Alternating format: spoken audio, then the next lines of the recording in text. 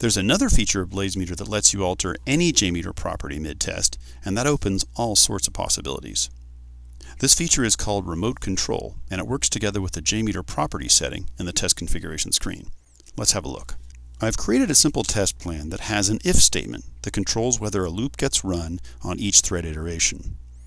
If the value of the property doBigLoop is set to 1, then the loop gets run. If not, the loop gets skipped. This is a super simple example just to make my point. Bear in mind that anywhere you can use a JMeter property, you can control it remotely mid-test with the feature I'm about to show you. So now let's see how to create a BlazeMeter test with this test plan and control it mid-test. First, I'll create a new JMeter test. Let's upload my JMX that has the properties we want to be able to control. Now, one thing we have to remember to do before we launch this test is to set at least one property we want control of in the JMeter Properties dialog. That's right here. So I'm going to go back to my JMX, and I'm going to grab the property here. I'm going to paste it here and set the initial value to 0. When we start the test, that property will be set to 0 and the loop will be turned off. Let's go ahead and change our ramp to something a little shorter here and give our test a name.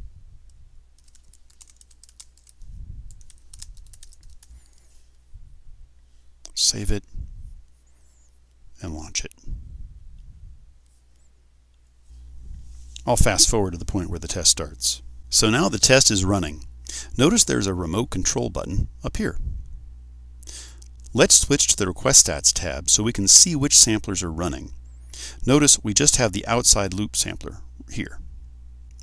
Let's click the button. When the Remote Control Live dialog comes up, it checks to see what the current value of the property is and displays it for you. Now we can put the value 1 in here and click Send to send it to the servers. The dialog disappears and we get a confirmation message that the new value was sent to the servers. Now, after a few moments, we'll see changes in the report. First thing we notice is this inside loop 1000 milliseconds each label appeared in the request stats. Now let's look at the summary tab and see what shows up there. Notice how the hits per second dropped and the response time spiked? That's because the loop does 10 iterations with a 1 second delayed sample in each. If I turn the property back off again,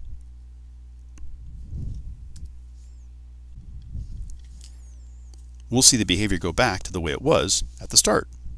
So this is an example of toggling on and off a section of your test plan using remote control. Use cases are only limited by your imagination. You can set and update multiple properties. Remember, for maximum convenience, you should enter each property you might change into the JMeter Properties dialog when you configure your test, so they'll show up here, right? But if you forget to add another property before the test, you can still manually add it to the remote control dialog by adding a row. For instance, if I look over here in my JMeter, I can see that in here I have this latency inside loop property, which I forgot to add when I was running the test. I can just add a row, paste it in here, set the value to 2000 milliseconds, and send it. Now I can only do that trick because I had at least one property already set in the JMeter Properties dialog, so be sure to do that before the test launches.